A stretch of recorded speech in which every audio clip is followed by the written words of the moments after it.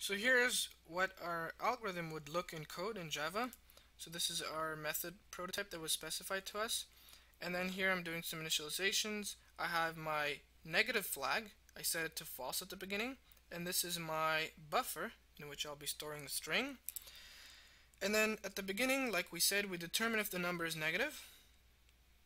And if it is so, then what I'm going to do is I will set the negative flag to true. And I will multiply my number by -1 so I only process positive numbers. And then we go over the while loop here.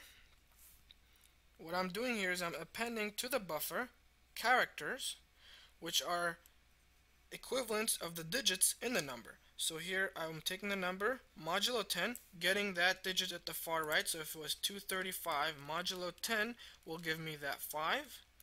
And then I'm adding the character 0 to it. And this in fact gives me the character 5. And then I'm converting into a character, making sure that I specify that to the compiler, and then I append it to the buffer.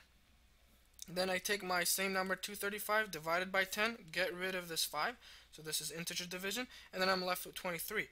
And since 23 is not equal to 0, I keep on doing this process over and over again, and in the end I'll have all the digits in their character representations in the buffer. Now the reason why I use a do while loop instead of a while loop is because if the number was 0 to start with, so if we were pressed to 0, and if I only used a while number is number not equal to 0, then it will never go through this loop and I won't get a 0 equivalent of it. So this do while loop ensures that I go through it at least once. So if I had a 0 as an input, it will still work.